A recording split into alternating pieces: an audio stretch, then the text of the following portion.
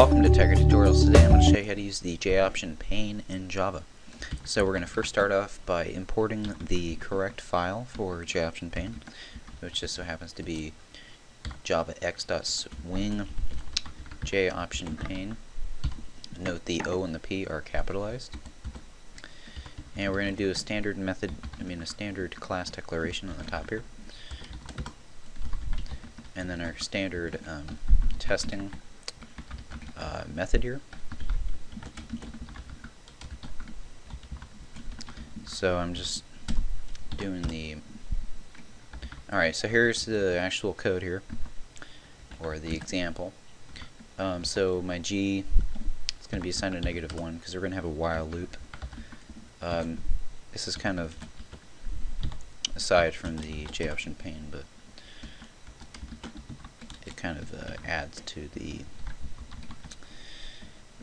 idea. So here is the JOptionPane implementation. So we're going to use the showInputDialog method, and you're going to enter your prompt. So in this case we're going to be please enter your name, and that's going to appear in a little pop-up box.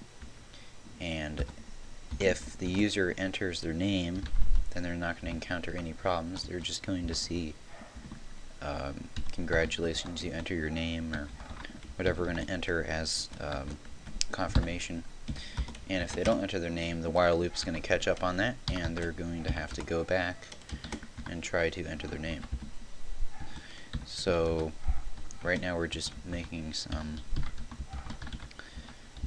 printouts here. So this one's going to be thank you, because this is if they entered their name. And then we're going to have our standard else here.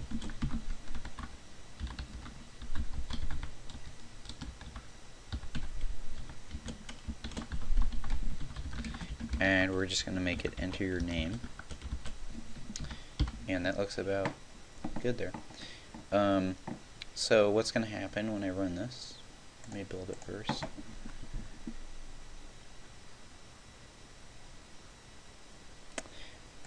And I run it.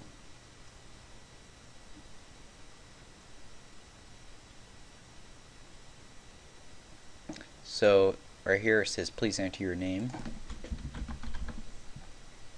I enter Glenn, it says thank you. And if I run it again,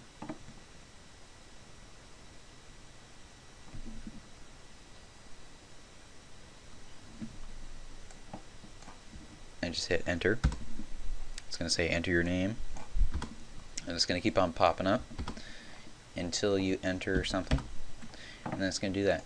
So aside from the error testing of whether the person entered their name, the standard way of having JOptionPane appear is first importing javax.swing.JOptionPane. You always have to import the class that implements the showInputDialog method, and then we're going to be using the JOptionPane object that's passed here, or implemented, I believe, not implemented here, but and then we're going to get the method from the JOptionPane class, showInputDialog, and that's going to appear as the separate window that's given to us. There is a separate way of entering it down here in the output, but I generally like this input dialog because it's easier to make. Anyways, that's the tutorial for today. Please visit tigertutorials.com and look at some better Java tutorials.